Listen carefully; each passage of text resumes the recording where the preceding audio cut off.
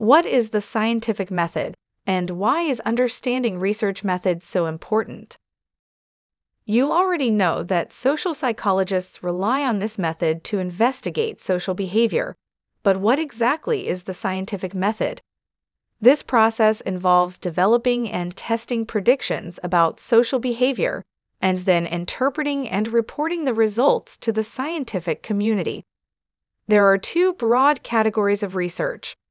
Basic research seeks to enhance our basic understanding of human behavior by testing hypotheses and theories. Applied research seeks to increase our understanding of naturally occurring phenomena and to find solutions to practical problems. The process is objective in the sense that researchers rely on the data instead of their personal experiences and opinions.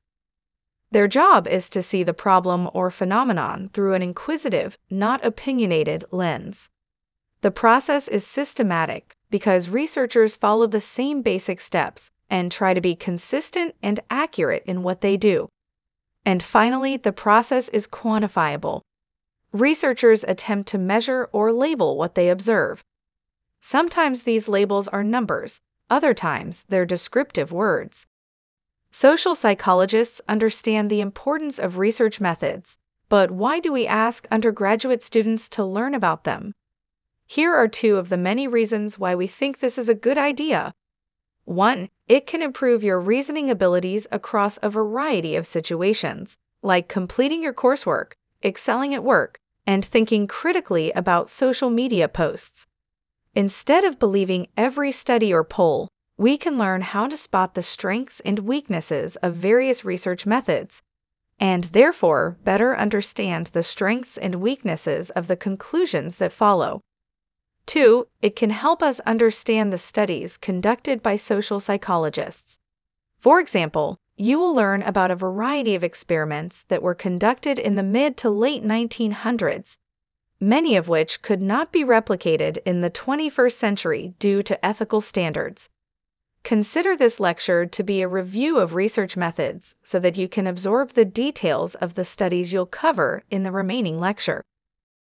This figure depicts the steps of the scientific method. The first step is to ask questions. Ideas for research in social psychology come from everywhere: personal experiences and observations, events in the news, and research from other disciplines. The second step is the literature search. Before pursuing an idea, it's important to see what research has already been done. Electronic databases, like those provided by the university's library, provide access to a wealth of information in all disciplines. We'll cover the next 4 stages of the process in this lecture. Make predictions based on your knowledge of the topics, define the variables you will investigate, choose an appropriate research method, and design the procedures you'll use to execute your plan. The final stages of the scientific method involve testing predictions, analyzing results, and reporting results to share with the community. Let's define some important terms before we move forward. Using your initial search of the literature, you will develop a hypothesis to outline the conditions under when some event will occur. This hypothesis can then be tested using an appropriate research design. Once you develop a better understanding of a particular phenomena, you will explain it more precisely by developing a theory, which is an organized set of principles that explain that phenomena. The best theories are precise, explain all the relevant information, and generate research that can either support or disconfirm them. We should revise our theory based on the results of our own and others' studies of it. In order to test a hypothesis, each conceptual variable must first be transformed from abstract terms into an operational definition, or the specific procedures for measuring a variable. Researchers examine construct validity to assess whether a measure actually measured what it was designed to measure. Here is an example of an hypothesis and a corresponding operationalization of the variables. The hypothesis is: students are more likely to become friends with the classmates sitting next to them than those who do not. We might define students as those who attend this class at this university in this semester. We might define friends as spending at least 1 hour per week together. And we might define next to as sitting in adjacent seats that are no more than 10 feet apart.